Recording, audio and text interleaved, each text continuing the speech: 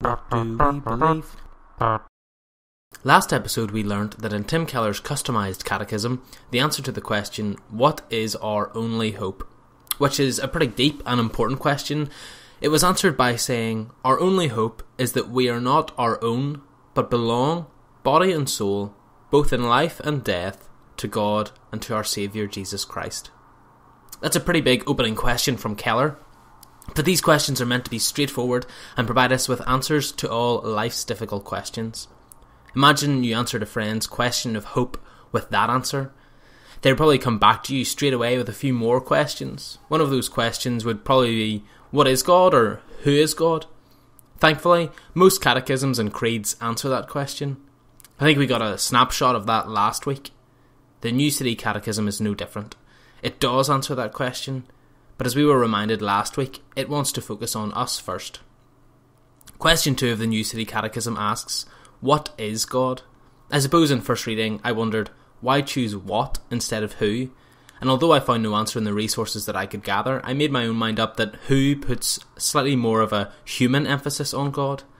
By asking who, it's almost as if someone was elevated to the status of God, rather than God being the first and last, author and creator of all things.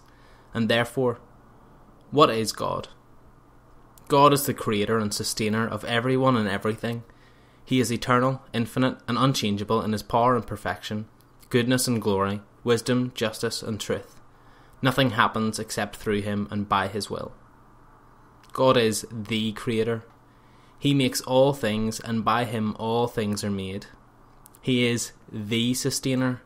Nothing is kept alive, nothing is kept going, nothing is sustained without him.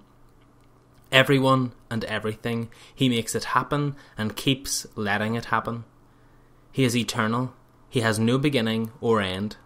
He is infinite, limitless, and unable to be measured in space and size. He cannot be changed in his power or in his perfection. He is good, and that will never change. He is covered in glory. He is wisdom, he is justice, and he is the only truth. Nothing has happened, nothing is happening, and nothing will happen except through him and by his will.